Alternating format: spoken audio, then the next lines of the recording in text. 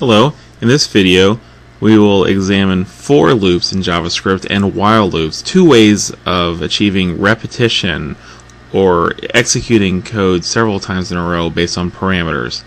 At the same time, we are also going to take a look at arrays, which are variables designed to store multiple values in one object. All of these methods provide efficiency, they provide capabilities to work with large amounts of data at one time. To begin, we're going to work with a basic HTML template. We have our standard HTML elements such as the main document HTML opening and closing tags, the head opening and closing tags, and the body tags. We're going to actually create a script block inside the body tag. And it's within this block that we will be executing our script. So the first thing that we're going to take a look at is the concept of working with an array. Whereas a variable can be thought of as a placeholder to store an item for use in a script, an array could really be thought of as a single placeholder that can store multiple items. One example might be an array of, let's say, employees. So we could define an array called var myEmployees. And we could define an array in one of several ways.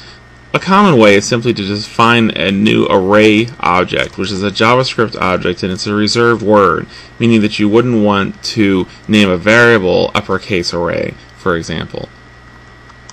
So now we can add employees to the array. So let's just begin by adding, let's say, my employees. And here you actually use a square bracket to indicate a placeholder in the array, and arrays are zero based.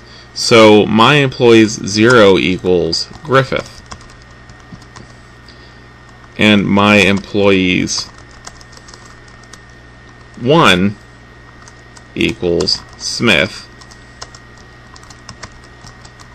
while my employees 2 equals, I don't know, Lorenzo.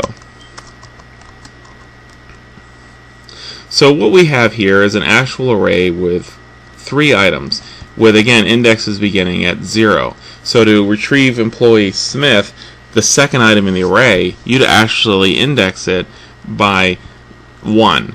So what we're going to do is actually write to the page the second item in the array.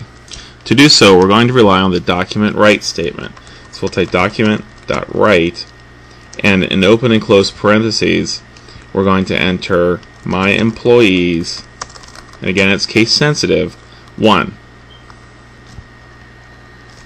And then I will save my script and refresh the browser, and Smith appears. If I were to change that by writing employees 2, Lorenzo appears. Now let's say that I change that to 3. There is no 3 in the array. So instead, when I run my page, I see undefined. So it's very important to test your scripts, because you could actually have a false result of undefined, and it would only be detected by someone actually interacting with the script instead of by some sort of error that's captured. So now that we have the basic idea down of how to work with an array, we can use this array in conjunction with a for loop. So we could actually run a sequence to visit each of these items in this array and take an action based on each item. A for loop has a very standard structure.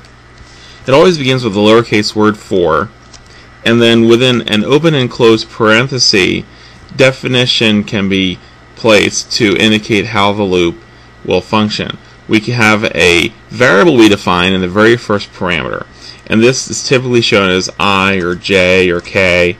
So we could say var I equals 0, which means that we're going to start at 0 in our loop in the for, and then we can indicate a condition as far as when the for loop should end. So in this case, what we'll say is I is less than 3. That's when the loop should end, when I is less than 3 as it increments. And then we can indicate in terms of how the for loop should behave. By typing I++, which is the default setting, we're simply saying to begin at 0 and iterate through sequential numbers until the case is reached where I is less than 3, and then stop. We could indicate a negative value here, so we can make the loop actually decrement. We could start I at a high number like 3, or we could indicate here that it should skip every other number. There are a lot of ways that you could customize this for loop, but the most common way by far is to have a structure very similar to what you see here. You could also replace the 3, incidentally, with a reference to the size of this array. So this could be very dynamic if we like, but for now we're going to keep things a little simple. But what we're going to do is actually alert, which is display a message box, each item in the array. So what we're going to enter is my employees, and instead of entering a number as we show in this document right example, we're going to enter I, which is the current number in the loop. And it occurred to me just now that those should in fact be semicolons instead of commas. I'm starting to see alert messages for each name in the loop. So that demonstrates the basic concept of a for loop.